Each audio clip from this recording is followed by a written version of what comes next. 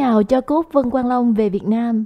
Sau khi đám tang Vân Quang Long tại Mỹ được hoàn tất vào ngày 3 tháng 1, thi hài anh sẽ được hỏa thiêu vào chiều ngày 4 tháng 1. Khán giả thắc mắc khi nào tro cốt Vân Quang Long sẽ về Việt Nam đoàn tụ cùng gia đình.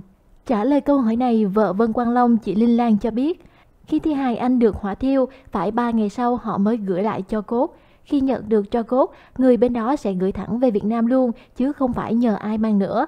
Chắc khoảng 1 tuần trở lại, tro cốt anh sẽ về tới nơi. Như vậy, khoảng ngày 7 tháng 1, tro cốt Vân Quang Long sẽ bắt đầu được đưa lên máy bay về quê hương.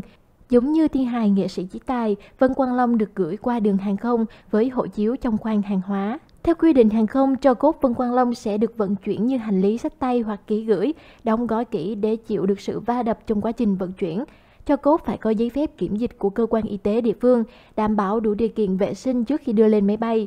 Tro cốt Vân Quang Long về Việt Nam trên chặng đường cô đơn gần 2 ngày bay, nửa vòng trái đất, không còn hình hài như khi ra đi, ngày anh về chỉ còn là hũ tro lạnh, khiến mọi người đau xót. Gia đình đã nhờ cậy Việt Hương lo thủ tục đưa tro cốt cố ca sĩ về nước. Tại Việt Nam, lễ cầu siêu và thọ tang đã được diễn ra với hàng trăm đồng nghiệp, bạn bè tới đưa tiễn. Ưng Hoàng Phúc, Dương Ngọc Thái, Lam Trường nghẹn ngào khi nhìn thấy di ảnh của cựu thành viên 1088 lần cuối.